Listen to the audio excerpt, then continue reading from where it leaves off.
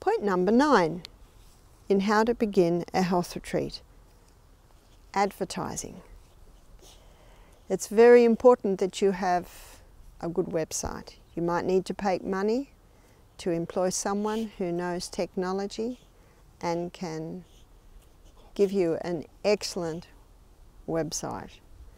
That's very important. And with your website, it's important to target what people want. And we have found people want to be well.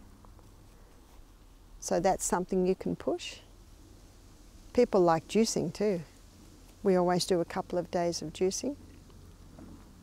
So back to equipment in the kitchen. I didn't cover equipment in the kitchen. I think that's basic, but a juice is important. So you push that. You say, we're going to teach you how to be well. We're going to pamper you. We're going to show you how to master your aches and pains. We're going to show you how to give your body the conditions that it requires for healing. We're only so far out of town. You also say if you come in by plane, we are able to deliver you. So make it easy. So you must have a very good website. And with the search, I think you have search engines where you put in certain words that will actually bring you to your website.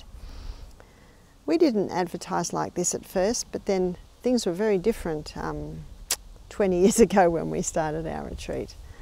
Everyone Googles now, don't they? So that's the advertising that you go in with.